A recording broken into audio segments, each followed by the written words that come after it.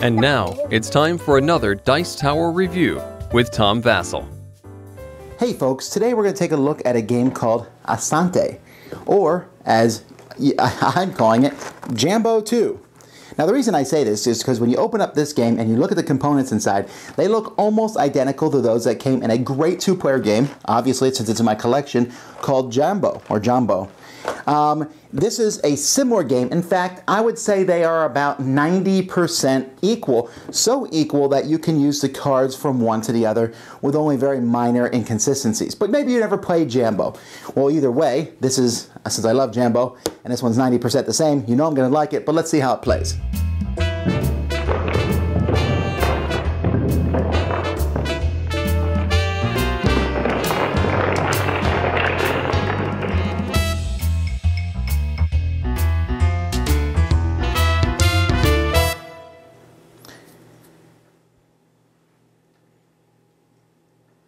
Okay, each player starts with 20 gold, and your goal is to get 60 gold.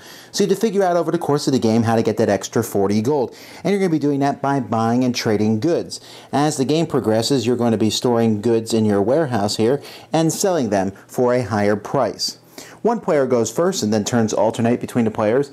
You get 5 action tokens. Now normally I don't use action tokens in games that provide them, but in this one I do. For some reason, there's lots of ways to get extra actions and things, so it's a good way to do them. I just give them to my opponent as I use each action.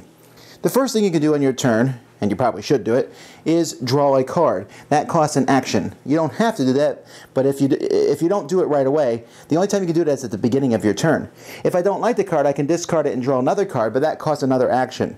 So technically I could spend all 5 actions by drawing 5 cards and keeping the last one. After drawing cards, if you have any actions left over, you can play cards. Now some of the cards that you're going to play the most are going to be good cards that are shown here. Each good card can be used either to buy those goods and put them in your warehouse or sell those goods. So for example, I could play this one, give me 1 fur, 1 cloth, and 1 vegetables, and I would pay 5 gold. I would then take those 3 things and put them in my warehouse. Now if I already was full up, I could replace goods. I have a maximum of 6. Later on, perhaps I would use another card to get a fur and a ring and some weed. And so I put those into my thing. Later on, maybe I have this card here, which lets me sell 2 of the fur for 6. So I would just sell these 2 and get 6. So as you can see, as the game progresses, you are selling, and this is the main way for you to increase money.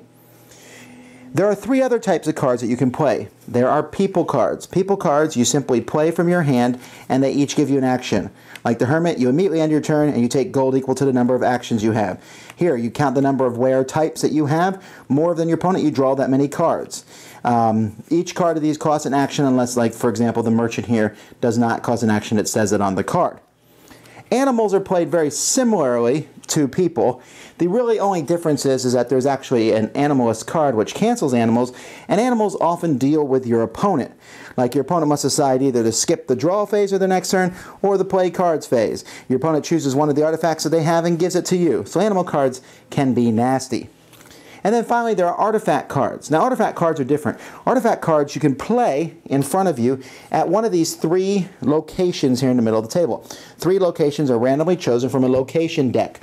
When you play these, later on, you can use them. Usually they cost an action, but like for example, this strongbox here costs 3 actions. You can tap them basically to do whatever the action is. So I tap this to draw 2 cards. Or here, reveal the top card of the holy place. That's the locations. And I can do the action on that. This costs 2 actions. I can trade a ware in for any other ware. Here I can trade in wares for money with the pottery. And there's lots of cool artifacts that are very powerful. They're so powerful that when you play them, the holy place location where you play them is given to your opponent. And then a new one is placed there. The second time you place a ware at a spot, if you place it and replace one of your own, then you keep the location card and it's replaced. These cards can be played in your turn for no action. They're very simple actions. For example here, the Mountains lets you draw a card. The Victoria Falls gives you a gold. But the cool thing about these are, if you have multiples of the same one, whenever you play one of them and discard it, like if I have the mountains, I can discard this one and it lets me draw 2 because I have 2 mountains. The second one, of course, I would only get 1. And that's essentially the game. You're just going to go back and forth, trading wares, using artifacts and abilities and people to get 60 gold. First person to do that wins. All right. Well, obviously I like the game. I mentioned that. I have used some of the Jambo cards in Asante. I have not used these cards in Jambo, but I'll probably always play Asante. See, the main difference in Asante and Jambo is that Asante has these holy places. This is a minor thing, but in this game, and in the games, artifacts are very powerful. They're incredibly powerful. They're cool, but they're powerful. And it kind of, whenever you play a powerful artifact, which is going to help you, you give a small thing to your opponent, which I think is a cool thing. And it often encourages you to replace your artifacts, to kind of refresh them to get these holy places. These are not a big thing. They're not a game changer, but there are cards that reference them. There's one that lets you do all the actions of the 3 holy places that are out there. That's a pretty cool thing. And so there's cards that reference them. So they're a small, minor addition. I like them. If you've not played this before, this is the only trading game I know of that works really well with 2 players. Part of that is because you're trading the bank, but it's really neat because you have to sit there and think, okay, I'm going to take these 3 goods and these 3 goods, and then I'm going to sell these 4. I want to get 4 goods of the same kind. There's just, it's a fascinating game. It's a game that someone who's played before will probably do better because they know what cards are in the deck. They know, for example, that if they get an animalist, perhaps they should hang on to him to block your opponent's animals. They know what artifacts are good to play now, which ones to play later. But it's not that hard to get into, but it offers a depth of a game that you would not expect from something that's this small and really this easy to play. 60 gold doesn't take that long to get to because you'll start at 20 and go down to 5 and then back up to 25 and then down to 15. You basically go down and up and down and up and down up to get to 60. And if you really want to, I suppose you could play to a larger sum of gold or maybe even a smaller number, although I'd be worried about how that affected play balance. The artwork for this game is great. The theme is not super strong, but it's there. It has that cool African theme about it, and the idea of trading the different goods.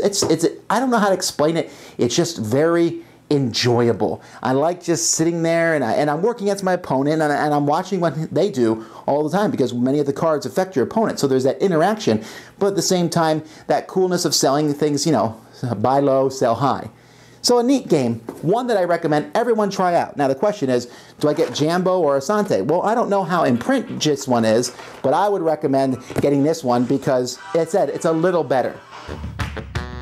Thanks so much for watching the Dice Tower videos. Find more great videos and reviews as well as our top-rated audio podcast at Dicetower.com. You can also find other great shows at Dicetowernetwork.com. I'm Eric Summerer, and you've been watching The Dice Tower. The Dice Tower is sponsored by Cool Stuff Inc., where you can find great games for great prices. Cool stuff in stock. Check them out at CoolStuffInc.com. Please shut the door. There.